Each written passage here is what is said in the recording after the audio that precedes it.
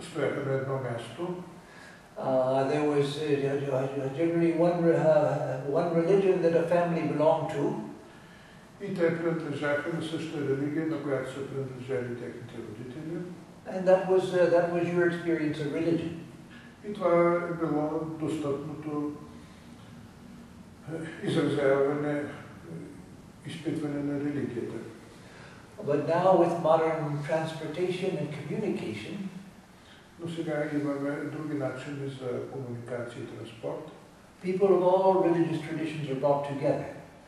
И хора от различни религиозни традиции могат да се съберат заедно. You can go to a spiritual bookstore and find books on all traditions of the world. Като влезете в някоя духовна книжарница, може да намерите книги от най-различни направления. And you find with the mixing of populations that you find people of different religions brought together. Има много смесени семейства, където хора от различни религии са се събрали заедно. So now this old idea that my religion alone is true has become dangerous. Oh, let me restate that. This old idea that my religion alone is true has become dangerous. И в такава ситуация, когато преобладава възгледа, че само моята религия е истина, тя вече това става опасно. It's no longer healthy in the world for that idea to continue. Не е здравословно за света такава идея да продължава да се разпространява и да съществува. It wasn't true before, but now it is not only not true, but it's also dangerous. Не, че тази идея е била вярна и преди, тя преди не е била правилна, но работата е в това, че в момента тя вече е и опасна. So learning to see that all religions are true, how do we do that? Имайки предвид, ние считаме, че всички религии са истини, какво трябва да правим при това положение? It's one thing to say that, well, I believe all religions are true, but why should anyone else accept what I say? Защото аз мога да викам, че всички религии са истини, но защо останалите хора трябва да не обръщат внимание? I can share two reasons right now, and there are one or two more, but I'll mention two reasons why. Ще спомена само две причини защо. One is that if we study the different religions of the world, едното е, че ако ние изучаваме различните религии по света, each of them have produced great men and women of a very saintly character. Сред всяка от тях се виждаме, че са израснали велики мъже и жени с силен характер. If only one were true and all of the other were from the devil, then how could they all produce great saints? Как така, ако само една от тях е верна, а другите не са верни, как така във всички тях виждаме, че израстват големи светци. So that is one evidence that our religions are true, the fact that all of them have produced great saints. И това е едно доказателство, че всички религии са истини. Това, че във всички от тях могат да произвеждат големи светци. Another is that if we study the saints of the different religions and their experiences, другата причина е, че ако ние започнем да изучаваме какви духовни преживявания са имали светците от различните религии, we find that they seem to be speaking in different ways of the same thing. Оставаме с впечатлението, че те говорят, макар и по различни начини, за едно и също нещо. If we read their statements from the standpoint of experience, then we carry away the feeling that yes, they're talking about something they're talking about a common experience. И оставаме с впечатлението, че всички те говорят за едно и също духовно изживяване. So those two facts are evidence of the truth of all the different religions. Така че ето два от доказателствата, че всички религии са истинни. One of the things that Vedantic, and even the larger Vedic tradition teaches us is едно от нещата, на които ведическата традиция научи, the essence of religion is the search for the ultimate truth. Това е, че същността на религията, това е търсене на върховната истина.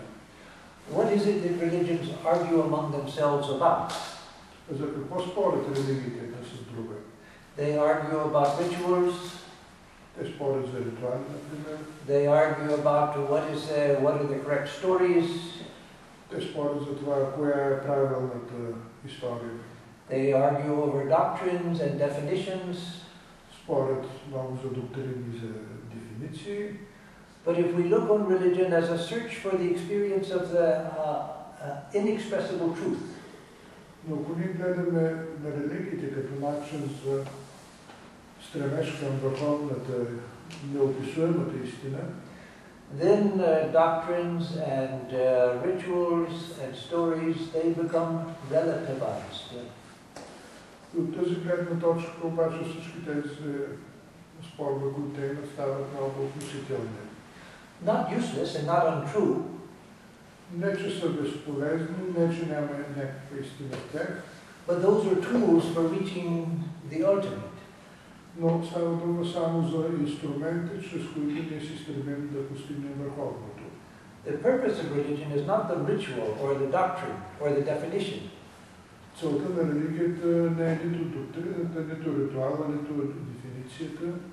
It's for coming to the experience of the ultimate truth.